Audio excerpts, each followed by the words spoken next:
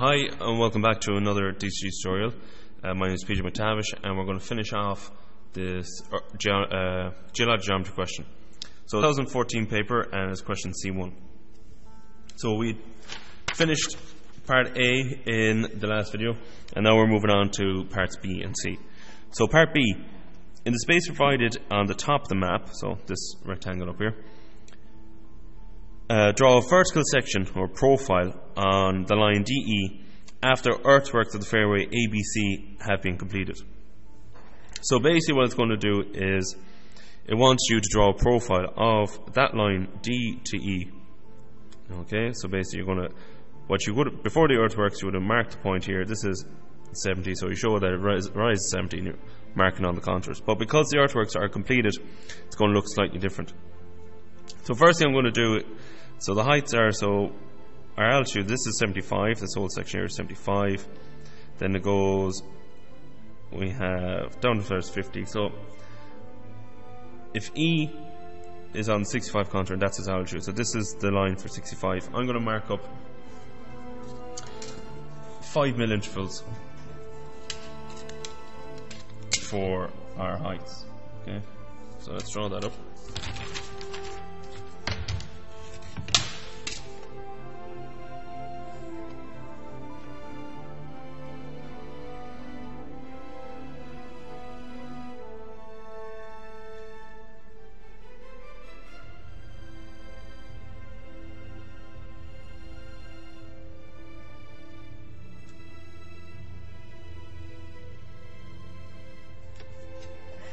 Okay, and draw them across. So these are just all 5 mm measurements, and you keep it all nice and light because all you want to see here strong is the profile.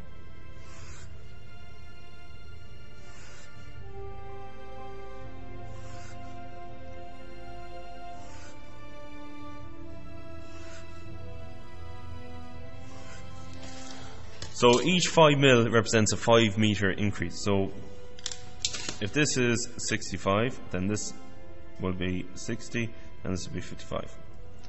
This will be 70, 75, 80, 85, 90. No, I don't think we need anything larger than that. No, 90 is the highest, so we'll leave it at 90. And I'll start off with the easy section. Start off with the easy side, show you what we're basically doing. So the right hand side here, so the line DE, the line DE is all along the ground, all along, it's supposed to be going to be the contours of, it's going to be profile of the ground itself until this point here, and after that then it's the earthworks. So let's follow along these points here.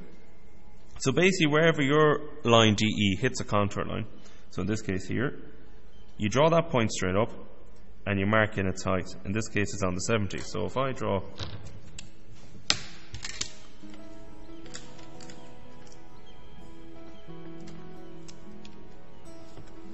this point here straight up, and where I hit the 70, that's going to be a point on my profile. And basically you do the same with the rest. So I'll do one more now and then I'll fast forward for the rest. So the next contour is here, and that is 75. So draw that point up, and where it hits the 75, that's a point on your profile. And that's all you do up until this point here. So continue that practice now. So draw them all up. So next one is 80.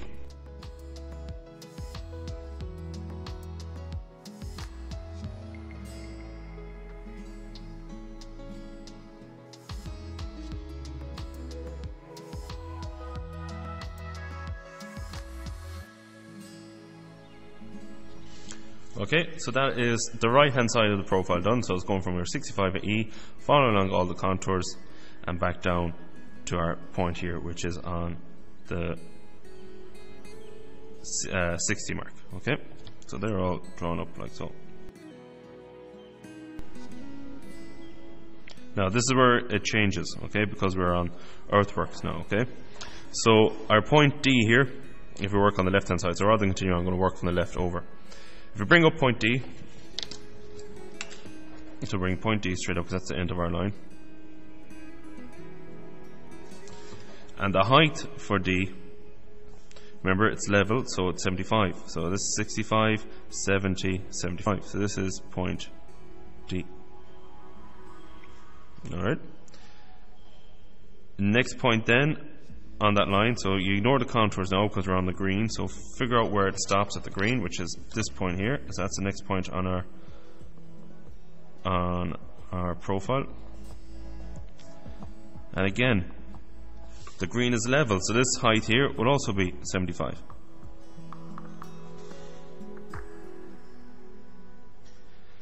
Now the rest of the points then, so this is your earthworks here. Okay, but D doesn't intersect it again till there, so how would you find points from here to there? Okay, what you're going to use is the 7.5 millimeter arcs that we used in the last drawing. Alright, the last section A. So our first one is here, so that gives you a point there.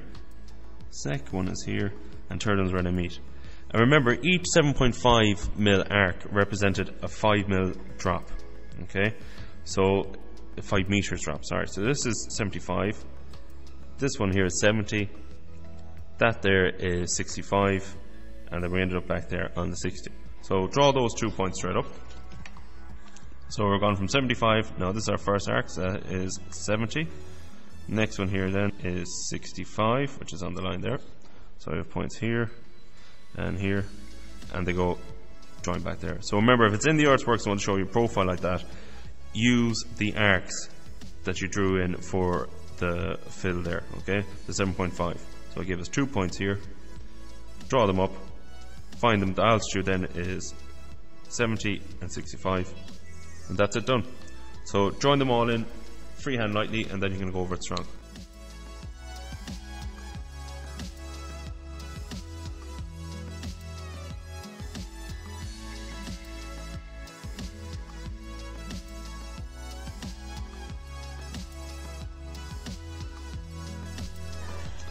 Okay, and you can actually see from the profile what it means by earthworks, and the slope sides are 1 is to 1.5. That's showing you the earthworks once it's done. Okay, where you have these curved sections for the normal contours. It'll be straight line for the earthworks. Okay, and that is part B done. Now, part C. So a golf ball positioned at point E is struck in a westerly direction. The path of the ball is a parabola which rises to a maximum altitude of 115 meters, having travelled a horizontal distance of 100 mil in plan. Okay. So in the profile view, which is our rectangle up here, draw a parabola and determine the position of the point on the green where the ball initially lands. Okay, so what we're saying here is there's a golf ball at point E. It's struck and its path is a parabola. Basically, where does it land on the green? And it tells you once it travels 100 mil horizontally, it reaches its maximum altitude of 115 meters. So we need to put in basically the box it fits into. So I'm going to measure over 100 mil, draw a line up.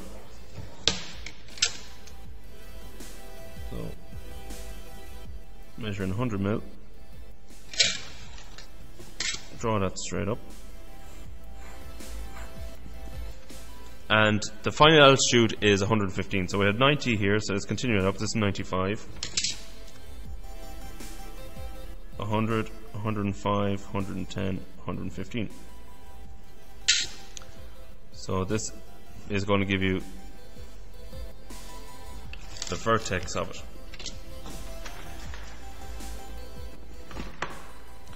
So here is the vertex of the parabola, and also a point on the parabola. So it's traveling from E to here and then back down to the far side. So if it's a parabola, we need to divide up the base and the height in equal number of parts. So let's see, what was the height overall there? The height is 50, and this is 100. So I'm going to go divide up into 5, because I don't have to divide up the line. I can just use measurements. So 5 equal parts, so 20 mil, 40 mil, 60, 80. In this case, it's every 10. So we have 10 there, 10, 10, and 10. So for a parabola, the heights, or sorry, the lengths get drawn straight up, so the lengths get drawn straight up.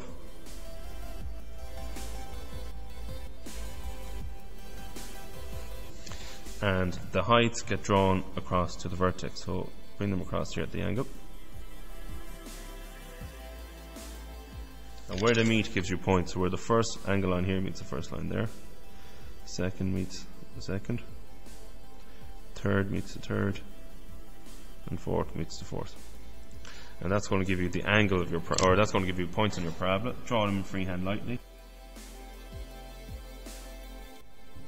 And you can just use symmetry, axis symmetry, to bring them across and find points on the left hand side.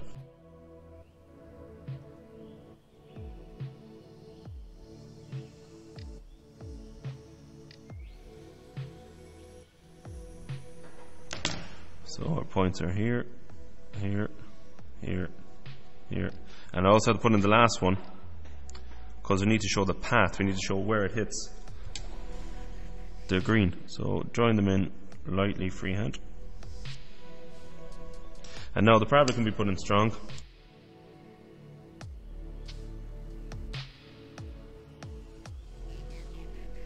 This section is in under the green, and what I wanted to show was it travels in a parabolic flight path, and where does it hit the green initially? And this is the point here where it hits the green initially. And draw the parabola and determine the position of the point on the green where the ball initially lands. So there it is there. That's your point. And that is part C done. Okay, so that's the question finished off. That was parts B and C, and part A was in the previous video.